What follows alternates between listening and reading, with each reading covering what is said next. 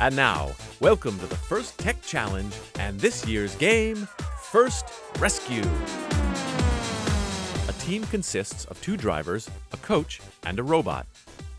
The robot must be built from materials specified in the game manual and fit within an 18-inch sizing cube. After the match starts, it can grow to any size. Each match is played with 4 randomly selected teams, 2 per alliance. Your alliance partner for one match may be your opponent in another. The game is played on a 12-foot square playing field with a foam tile floor and 1-foot-high walls. At opposite corners of the field are 2 mountains, each divided into red and blue climbing zones. Each mountain also has 3 alliance-specific goals. At the top of each mountain is an all-clear signal, which can be pivoted in either direction. A zip line is fastened to the side of each mountain. 3 climbers are affixed to the zip line and held in position by stops connected to 3 triggers at different levels. Near the bottom of the zip lines are shelters mounted on the outside of the field wall. Next to the shelters are lighted rescue beacons with push buttons to control the color of the lights. In front of each beacon is a beacon repair zone. Between the beacon repair zones and mountains are taped off floor goals.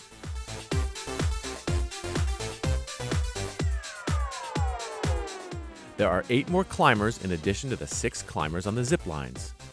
Debris will also be introduced onto the field. This consists of 50 blocks 2-inch square and 30 balls 2.8 inches in diameter. The 4 robots are placed on the field in their respective alliance areas. They must touch the perimeter wall, but cannot touch the mountain or another robot. Teams may preload up to 2 climbers onto each robot.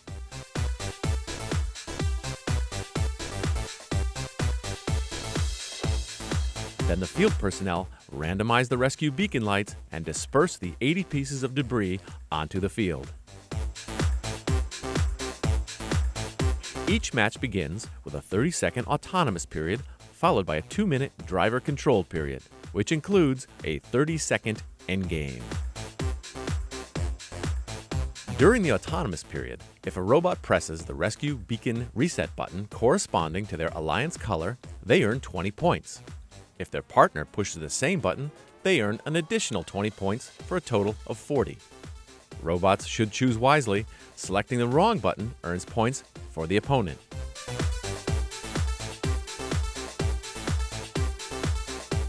Each preloaded climber scored into an alliance-specific shelter earns 10 points. At the end of the autonomous period, if a robot is parked within the floor goal or beacon repair zone, the alliance earns 5 points.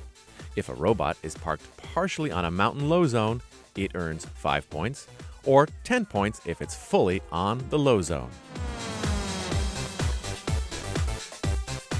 A robot parked in the mid zone earns 20 points.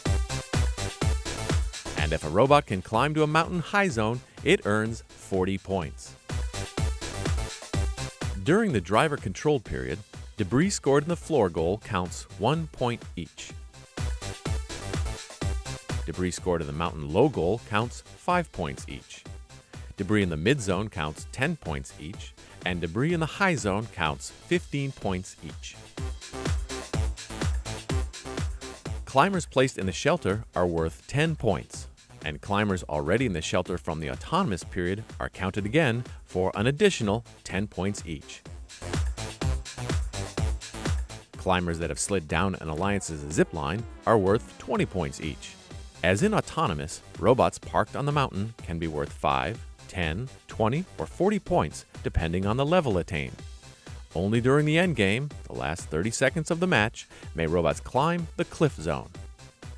Claiming an all-clear signal earns 20 points. And finally, if a robot can hang from the pull-up bar at the end of the match, it's worth 80 points.